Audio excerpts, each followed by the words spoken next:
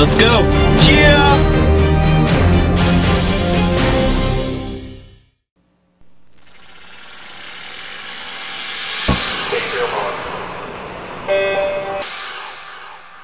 This is the morning swim show for Friday, June 17th, 2011. I'm Jeff Cummings, and we're glad you're with us today because we've got a great show for you. Olympic and Commonwealth Games champion Emily Seebohm joins us today in the Finis Monitor from Santa Clara, California. Hi, Emily. How are you doing today? Good, thank you. How are you? All right. Welcome back to the United States. How do you like the weather here? Yeah, it's so much better than back home. Back home it's like 12, so it's really cold. So it's nice to be in the sun and getting a good tan. Have you been sending messages back to your friends at home just saying how nice it is here?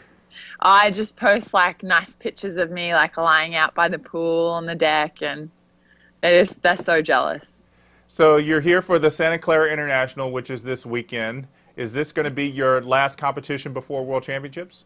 Yeah, well, it will be, and it looks to be a pretty big one, and there's lots of good names here, and it'll be great racing, tough racing, and we'll see how it goes. Well, speaking of names, we got just in that 100 backstroke alone, we got Natalie Coughlin, a couple of young Americans, Missy Franklin, Elizabeth Pelton, and the world record holder, Gemma Spoffworth. Do you have any specific goals just for that race going into World Championships? I guess because I've been so sick lately. I mean, I had swine flu, then I got tonsillitis twice, and then I got bronchitis as well. So I guess for me, it's just seeing where I am against the other great swimmers of the world. And then I guess the big one to focus on is Worlds. And I guess I just want to see where I am so I know what I have to work on for Worlds. Well, I was going to ask you about you collapsing on the deck at the Australian trials, which we later found out was because you had swine flu, but you also just said you had tonsillitis twice. Was that after that? That was after I got back into the pool after trials. I had a week off and then got back into the pool and then had 2 weeks of solid training and then got tonsillitis and then had to be out for another 5 days and then was back in again and then got tonsillitis again and had to have another couple of days out of the pool. So it's been kind of on off lately of training, but you know, I'm just looking forward to, I guess, giving me some confidence and giving me the edge to keep going and to keep training hard. Do you think you're back to full strength now?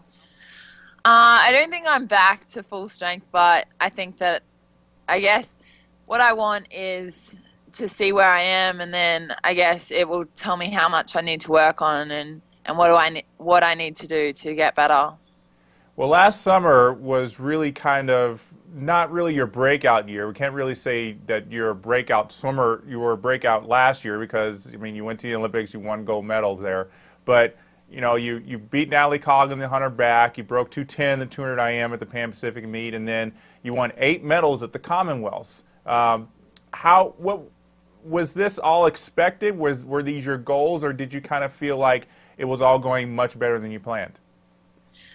I guess I didn't plan for anything, and everything that came that year was just absolutely amazing, and the Pan Pacs was such a good meet, and it was great to race the Americans, and then we went to Com Games, and I guess I didn't do as well as people thought I did, but for me, I did everything that I thought possible and more. So, you know, last year was great, and I guess this year isn't going to be a great year for me, but I guess it's all for next year. And speaking of next year, do you think you're going to go for another 8 events at the Olympics, or are you going to scale back your program? I'm not sure yet. I still haven't really had a proper talk about Olympics because, I mean, every year is really busy. So at the moment it's year by year, but I guess that's something that I need to work out and find out which events would be best for me to do. Well, obviously it looks like 2 of them that you should swim are the 100 back and 200 IM.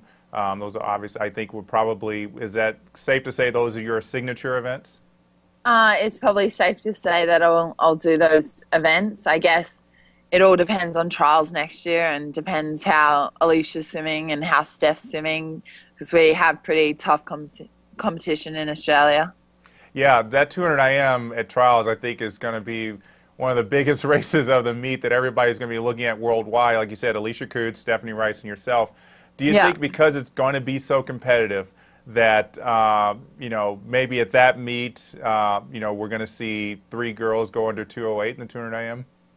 That could be a big possibility. I mean, we're all going to be going for the same spot and we all want to make it just as much as the other, so we're just going to push each other as hard as we can. Well, and speaking of that 100 back too, what time do you think at the Olympic level do you think it will take just to win a medal? Just to win a medal? I'm thinking next year it'll be in that 58 mark. Low 59s maybe bronze. That's definitely very fast. Yeah, definitely going to be really fast. Well, I know this weekend's going to be a big step for you to see how next year pans out. So best of luck to you, and we hope that you'll be able to come back to the U.S. and actually see more than just California and Arizona. Yeah, that would be good. Yeah, we have a whole country that's a lot very east of here that you ought to see too. Yeah, there's lots. All right, Emily, thanks so much for joining us again. Good luck this weekend and next month in Shanghai. Thank you. All right, that's Emily Seebohm joining us. Be sure to watch her at the Santa Clara International this weekend.